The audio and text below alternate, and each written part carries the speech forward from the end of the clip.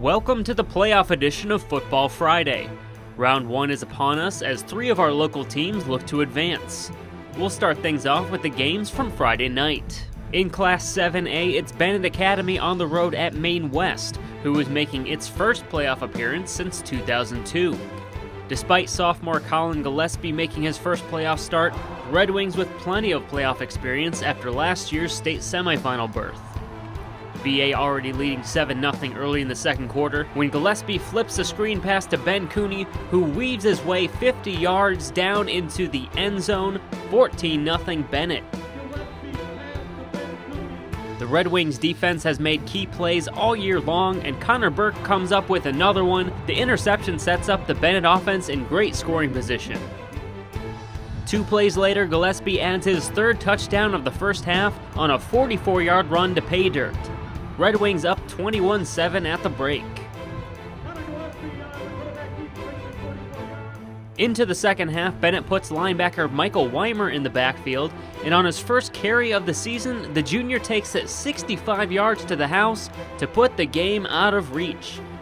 Red Wings win it 35-13, advancing to the second round for the third year in a row. Moving up to Class 8A, Naperville Central returning to the postseason after a 1-year absence. The DVC champs hosting former conference rival West Aurora, making its third straight postseason appearance. Peyton Thorne in the playoffs for the first time, showing no signs of nerves. Redhawks leading 7-0 when the junior signal caller hits Cade McDonald for the deep touchdown and a 14-0 lead. After an A.J. Deinhardt touchdown run, Thorne looks for his former Mattia teammate Jaden Reed, who hauls it in and goes all the way for a 76-yard touchdown. 2 catches for 2 touchdowns on an efficient night for Jaden Reed. 28-7 Central at halftime. But the Blackhawks showing toughness, cutting into the deficit with a 4th down touchdown pass to Jaquan Buchanan to make it a 28-14 game. After the defense forces a turnover on downs, A.J. Deinhardt adds his second touchdown of the game to go with his 158 yards. The Redhawks put the game away 35-14. A second-round matchup with 4th-seeded Homewood Flossmoor awaits in round 2. Saturday night brings Naperville North south to Oswego High School, with the Huskies in search of their first playoff win since 2010 after losing a round 1 heartbreaker to Lyons Township a year ago.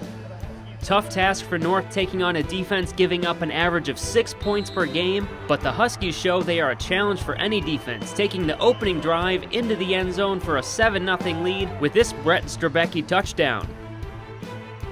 North leading 7-6 in the third quarter, Oswego running back Charles Coleman was unstoppable, over 150 yards in the first half. He then gives the Panthers a 14-7 lead thanks to this 1-yard plunge.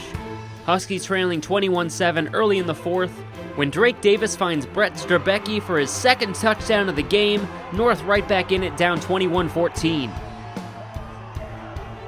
But Charles Coleman was a one-man wrecking crew, over 300 yards in the game, dragging defenders into the end zone from 9 yards out, carrying Oswego into the second round with a 28-14 win. Naperville North ends its season at 6-4. Oswego will play at Glenbard West in round 2.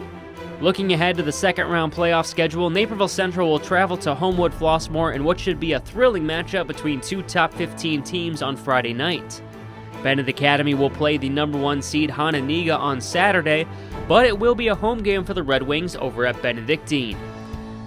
Only 2 local teams left standing, but Football Friday will carry on for at least one more week. As always, you can see all the highlights on nctv17.com. We'll see you next Saturday for round 2. Thanks for watching. I'm Justin Cornwell.